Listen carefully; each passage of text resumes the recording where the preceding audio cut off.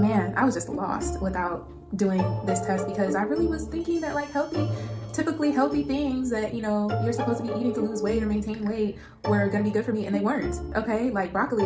For me, you know, it was affecting my energy. I felt like I sometimes would lose my energy, and I'm young, I'm fit. Like I knew I was sleeping, like everything else was fine. I knew that it had to do with my gut. Countless times you've been told that you are what you eat. But in reality, you are what your body can assimilate.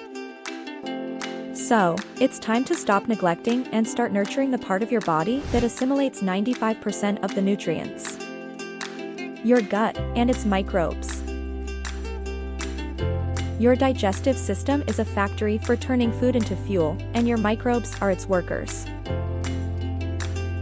What you get out of your fuel factory depends largely on the interaction between the factory equipment and the workers.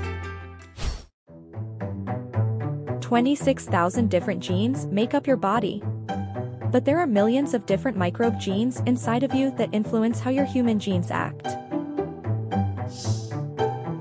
In a study, fruit flies, with particular bacterial species in their microbiomes, ate more protein. When researchers changed the flies' microbiomes, the flies ate more sugar. The microbiomes of healthy mice were transplanted into stressed mice. Then, the stressed mice showed fewer anxiety symptoms. In a recent study, researchers found that microbiome transfer therapy, applied to children with autism, resulted in an approximately 80% reduction of gastrointestinal disorders symptoms, and a 25% reduction of autism disorder symptoms. We can't change our genes, but we can certainly change the bacteria that influence our genes. Listen to your fuel factory and its workers. And fix your anatomy.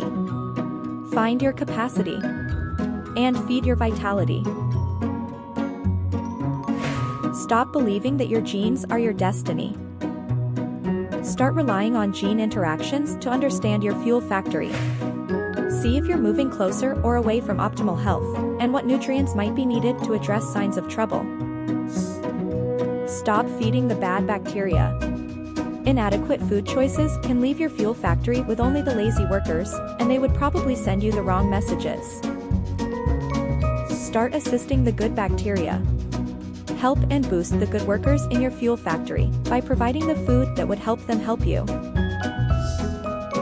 If you are going to make the investment in so-called healthy food, why not make sure that those choices are really beneficial for your organism? Stop settling for living lethargically. Your body can do so much more. Start enjoying the benefits of a fully optimized organism.